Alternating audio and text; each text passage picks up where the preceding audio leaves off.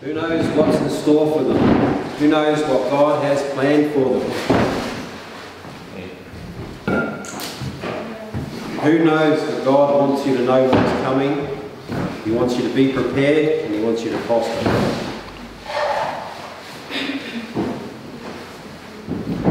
Last week, we started looking at the seals in the book of Revelation. The first seal warns us about the false prophets, those that come in Jesus' name, speak words that sound like Jesus would speak, yet do not match with the written word in the Holy Bible. The white horse with a rider with a single crown and a bow. Matthew saw it, Matthew 24. Then if anyone says to you, look, here is the Christ, or there he is, do not believe it. For false Christs and false prophets will arise and perform great signs and wonders, so as to lead astray, if possible, even the elect. See, I have told you beforehand. So if they say to you, look, he is in the wilderness, do not go out. If they say, look, he is in the inner rooms, do not believe it. For as the lightning comes from the east and shines as far as the west, so will be the coming of the Son of Man. Wherever the corpse is, there the vultures will gather. So Mark warns us that these false prophets and false Christs are coming. What about the remaining seals? Let's take a look at the other three horsemen that are spoken about in the seals.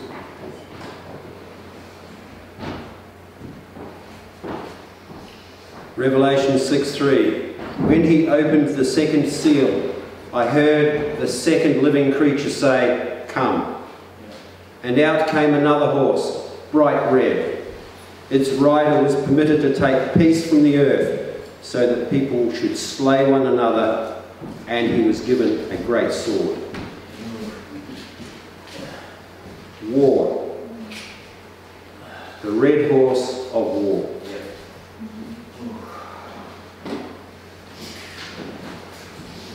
Do we see wars in the world today? Well, yes, there have been wars right throughout time. The Old Testament has many records of wars. History has many records of wars. The First World War was called the War to End All Wars, the Great War. And then a few decades later along came the Second World War, then the Korean War, then the Vietnam War.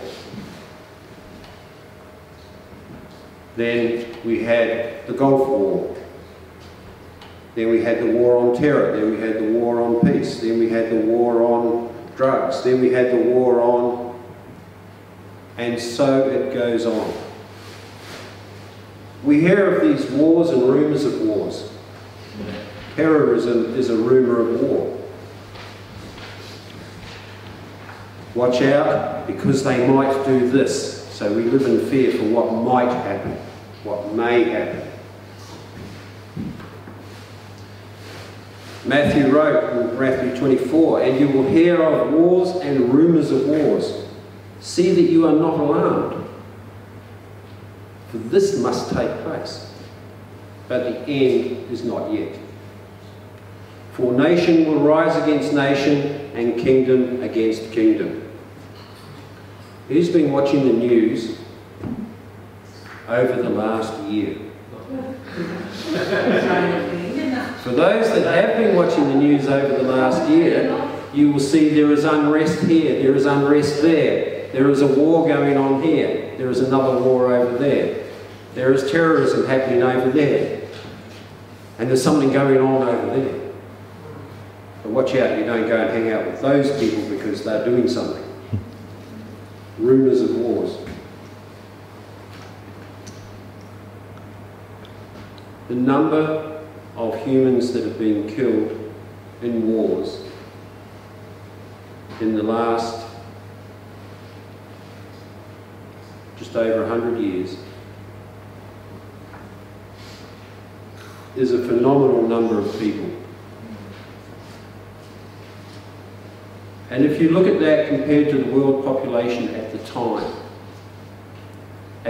of the First World War, the number of deaths versus the world's population, you will see that it was quite a significant number. But it was not 1/4 of the world's population.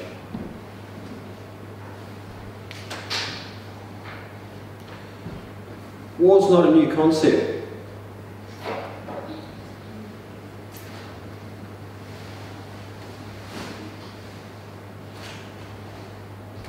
Taking of life is not a new concept. If we go right back to the book of Genesis, we see that the first taking of human life was Cain and Abel, two brothers.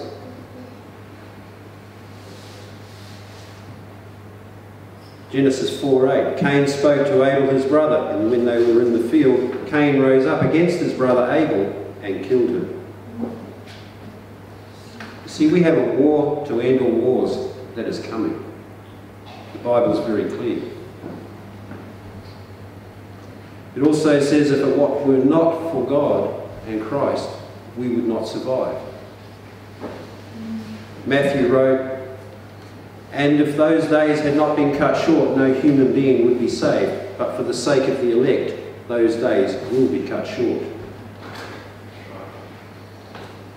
What causes war? What caused Cain to murder Abel?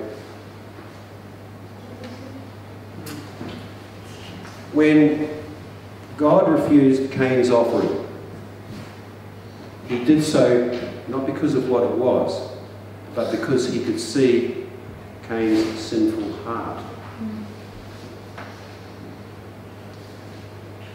And that meant his self-interest was threatened. I want to get in good with God, and he's just rejected me. So I'm on the outside. So his self-interest was threatened. And as a result, he would have become angry and then aggressive. And that anger and aggression would have then resulted in him becoming a murderer. That's the same aggression that countries show one another when there's a dispute over water, over oil, over boundaries, over religion, political ideology, when their resources have run out and become depleted, and you have those resources. That is the same anger that governments show each other, the human anger element. So we need to understand that there is a war coming. And it's not just a war as in on the battlefield, in a theatre of war. It's also a war of the mind.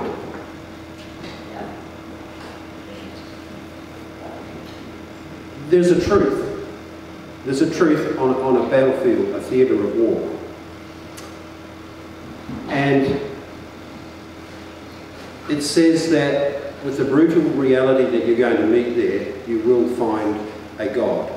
Not necessarily the God of the Bible, but you will find a God.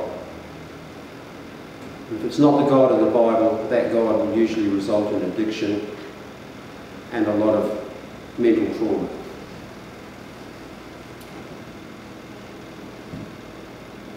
It's something that those that serve in the military do willingly. They give a blank check to the citizens of the country and says, I will protect your rights, your freedoms, and in return, I will give my life.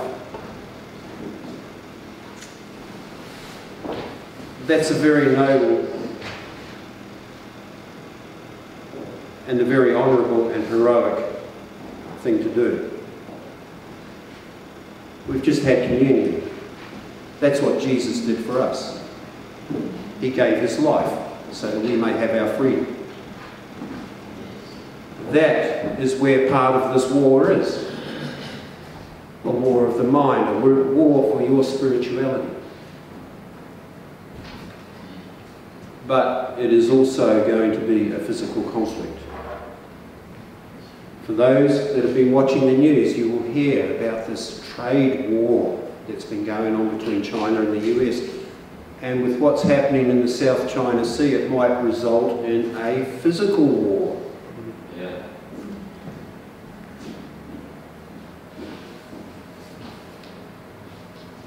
War usually results in a lot of other things happening. And that's where the third horse, the black horse, the rider on the black horse, the horse of famine.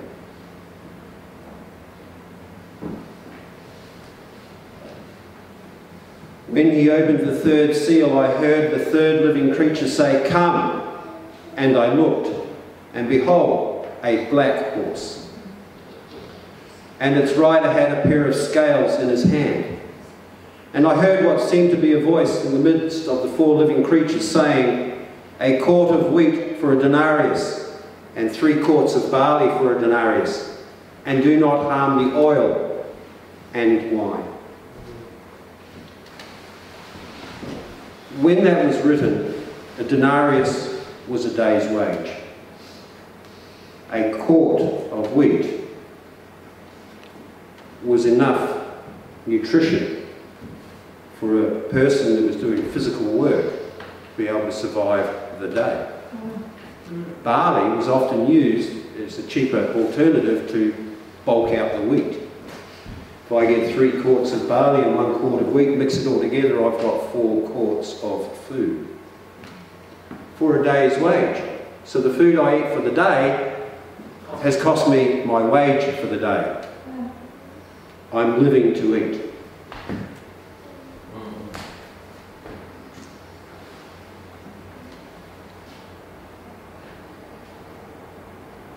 What does that do? We now have a famine. Well, again, Matthew wrote, just for us, "For nation will rise against nation and kingdom against kingdom, and there will be famines and earthquakes in various places." We see in countries where there have been shortages of food that what little there is has been used to control the people. Those that are in power want to remain in power, and they will use every opportunity to use what's happening as a crisis to control the people they want to control. We see that happens in the Old Testament, where kings were controlling their people, enslaved them. And God's chosen people were many times put into slavery.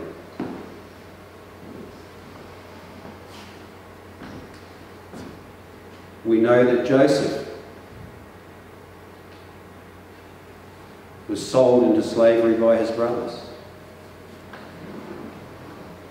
We know that when there was a famine in the land, they went to Egypt. Yeah. And there was a reunion of his family. Yeah. Sorry, Jacob.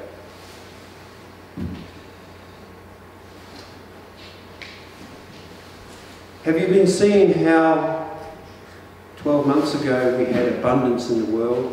Have you been seeing how today we have great floods happening in places? We have droughts, we've had fires. We've had all of these natural disasters that are going to wipe out our food supply. Even in this country. Have you seen it?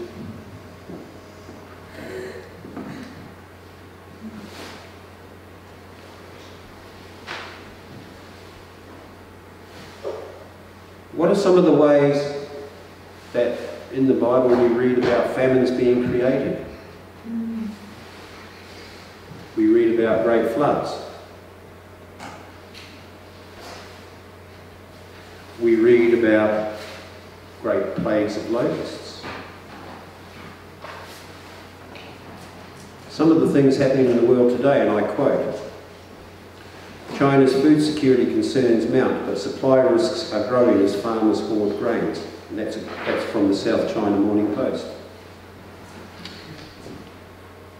From the United Nations, already 135 million people have been facing acute food shortages, but now, with the pandemic, 130 million more could go hungry in 2020, said Arif Hussain, chief economist at the World Food Programme.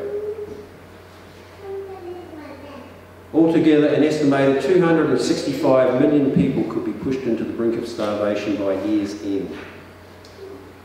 So in the world today, in the mainstream media, they are telling us that the Bible is very prophetic and very true.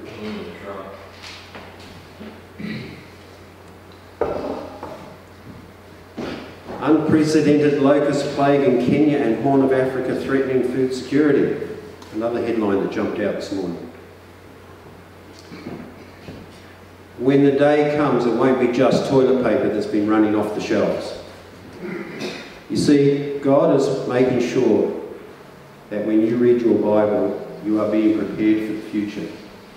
You know what is coming and you will prepare for it.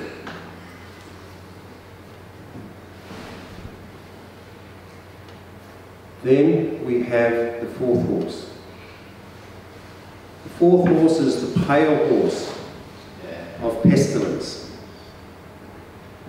When he opened the fourth seal, I heard the voice of the fourth living creature say, "Come."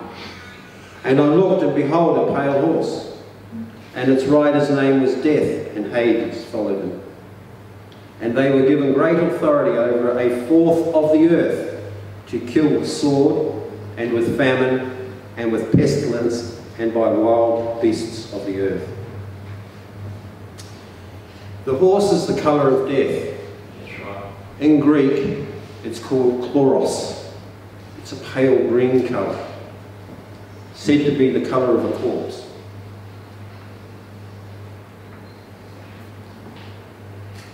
What we're seeing here is the seals have a cumulative effect.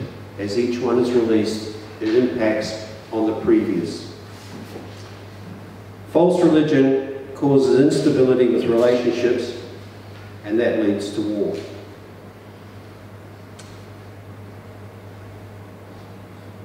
False religions today could be environmental things, it could be civil rights, it could be human rights.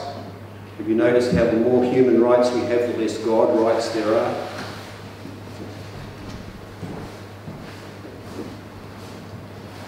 Famine always follows war, has throughout history, and it will continue to do so. And when malnourishment occurs and social systems break down, human beings become more susceptible to disease. God wants you to have a body that is healthy, Amen. A body that you can heal, Amen. And part of that is having a healthy immune system, Amen. Eating the right foods. Amen. God said, through His word, your body is a temple. Amen.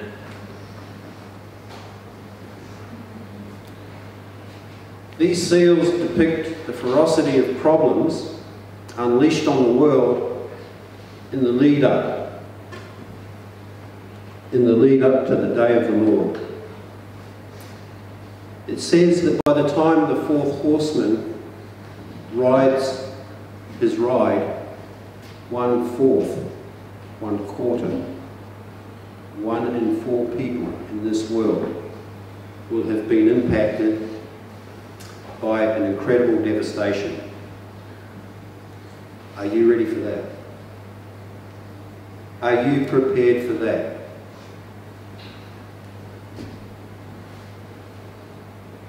Are you ready for what we are being told is to come? The death toll of 1/4 of the Earth's population is greater than any plague we've ever had. The bubonic plague, the Spanish flu.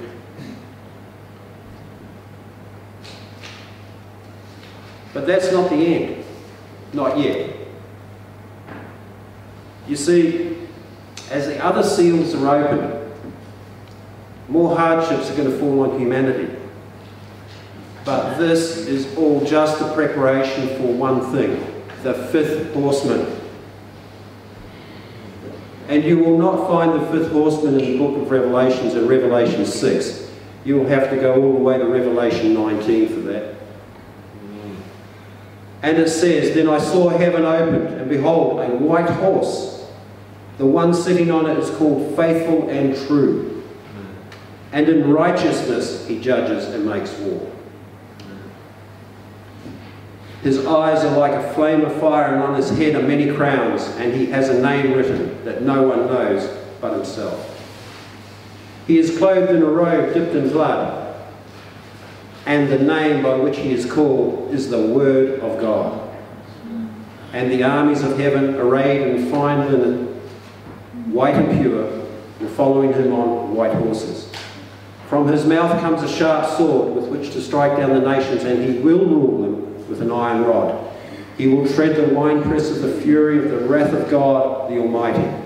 On his robe and on his thigh he has a name written, King of Kings and Lord of Lords. This horseman gives us hope." Amen. This fifth horseman, he is our Saviour. Remember that God wants you to know what's coming, to prepare for it, and he wants you to prosper. Amen. Praise the Lord.